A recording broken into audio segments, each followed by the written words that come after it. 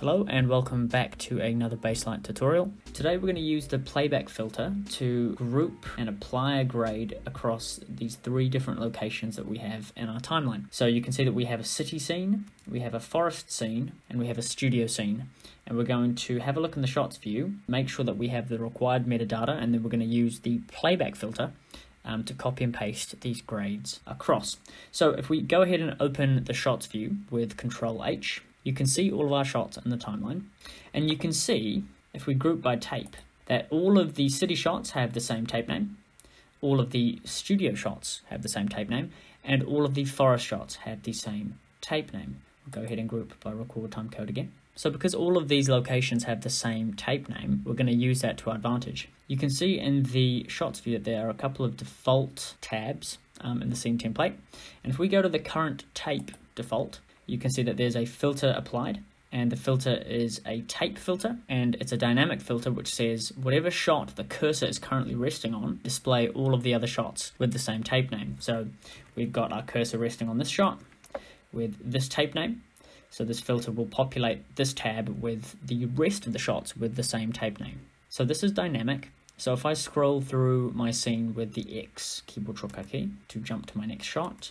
you can see that this filter is updating with whatever tape name is selected. All of these tabs in the shots view can be shown in the Baselight scene as a playback filter. So let me show you how to do that. If we exit the shots view with Control H and we go down to our playback controls, you can see that we have a playback filtering drop-down menu. It's currently set to none, but if we click this, you can see that we have all of those tabs that we were looking at in the shots view, including current tape, which I'm going to click now. You can see two things. So first of all, the cuts view has changed, and you can see the Baselight timeline also changed. So now, if I hit the X key, instead of jumping forward to this next shot, I'm going to jump directly to all of the shots with the same tape name and hitting Z to go back. So this filter is really useful because if I go ahead and add a grade to my first clip here, and let's add something nice and crazy. Okay, I'm going to add one more layer. I'm just going to create a shape. So if we want to copy this lovely looking grade across to these other two clips in our scene, what I can do, because our dark blue square is currently resting on my first clip with the grade, what I can do is I can jump across and I can hit the middle mouse button on the cuts view to select these shots. So middle mouse button. I can enter group grading mode with Command G, and I can go ahead and hit apply. So now you can see I've copied my grades across to all of the shots within this location, which share the common tape name which we filtered by. I'm going to exit group grade with Command G. Obviously, if you had a lot of shots on the timeline here, you wouldn't want to select everyone manually by hand. So there's a shortcut, Command Shift Enter, and that selects all and deselects all. So if I Command Z, if I want to select all of my clips here, I will go Command Shift Enter. I can deselect my first clip and hit Command G, apply. I'm going to hit Command G to exit out of group grading mode, and I'm going to go to my playback filter and hit none. And now my timeline and my cuts view returns to normal. Now, an easier way to enter playback filtering mode, other than hitting this button, is Control Tab. And you can see that brings up a full screen UI. I can cycle through my options here. So I'm going to go to my current tape. And now, because my cursor is resting on this shot, it is dynamically showing this tape, which is again my forest scene. I'm going to add a quick grade, adding a layer here, make it very green, and adding one more shape here, just make it a triangle. Now, if I want to copy this across, I might do it a slightly different way this time. I might hit Command U, which is Smart Copy. So Smart Copy copies everything in the stack above the cursor. So that's Command U. I'm just going to jump along to my next shot with X.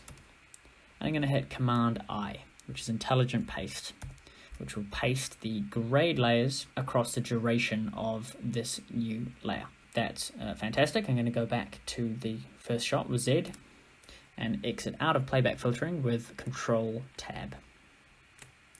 Now, if I was in playback filtering, the current tape, and I wanted to get to my other tape name, I can go ahead and just drag my cursor and you can see that it dynamically updates as you go. So I'm just going to drag it to this clip here, add myself a grade. Okay, and I'm going to go ahead and activate my dark blue square by clicking on my first shot, just with the left mouse button. I'm going to jump to my next shot, go to middle mouse button, click the remaining two, enter group grading mode, and hit apply. And there we have it. Exiting group grading with Command G, exit my playback filter with Control Tab, no filtering. Now I want to remove my selection in the cut view, so I'm going to go ahead and hit Command Shift Enter, Command Shift Enter. And I'm going to go ahead and lock my dark blue square.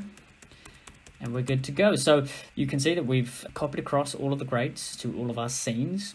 And we did that quite easily using the default current tape filter in the shots view. The playback filter is a really fantastic way to apply grades en masse. For example, if you had an interview shot that came up 50 times throughout your TV show or film, you could make sure that the tape name matches, and then you could apply that playback filter and apply all those grades to all of those shots very easily. I hope you enjoyed that grading tutorial. If you found this useful, I am offering online Baselight coaching. Feel free to fill out the online Google form in the description below, and I will email you with some details. Aside from that, I hope you have a fantastic week, and I will see you in the next video. Cheers.